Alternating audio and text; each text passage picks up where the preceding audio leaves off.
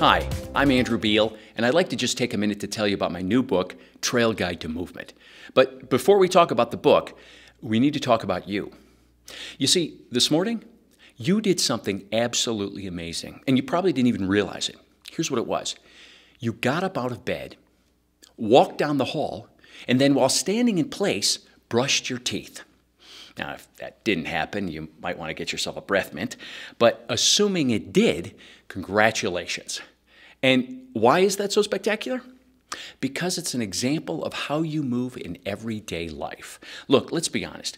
Many of your kinesthetic processes, as well as those of your clients or your patients, won't involve winning a gold medal.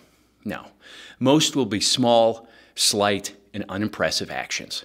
Yet, they are also the actions that make you a capable, functioning human being.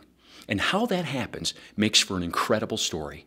The story of Trail Guide to Movement.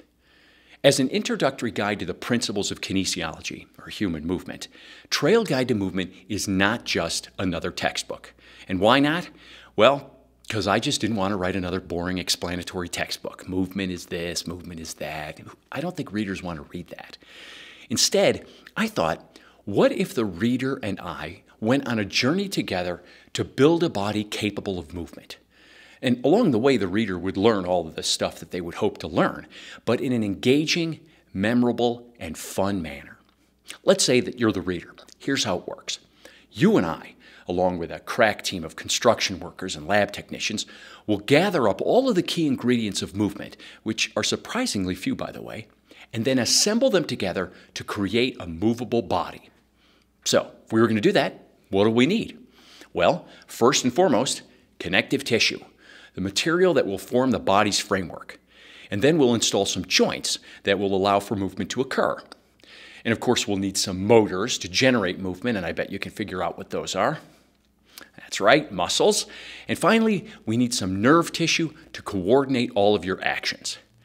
Now, connective tissue, joints, muscles, and nerves are clearly essential for movement, but in order to get the body that we've built up and moving, we'll also need some biomechanics, which are the laws of physics that apply to the body. Now, don't panic.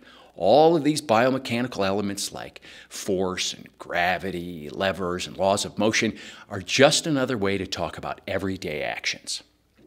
So with all of that in place, now it's time to, well, test drive our body and see if it's capable of mobility and stability.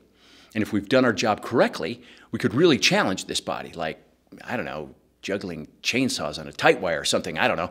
But actually, all we're going to demand are two seemingly simple tasks: to stand in place and walk across a room. And thus, our story ends with chapters dedicated to the subjects of posture and gait, standing and walking. And that, in a nutshell, is a synopsis of the journey involved in Trail Guide to Movement. And peppered throughout the text are 100 side stories about movement, while the back of the book includes quiz questions, a glossary, and more. Thanks so much for listening, and don't hesitate to contact us with any questions about Trail Guide to Movement.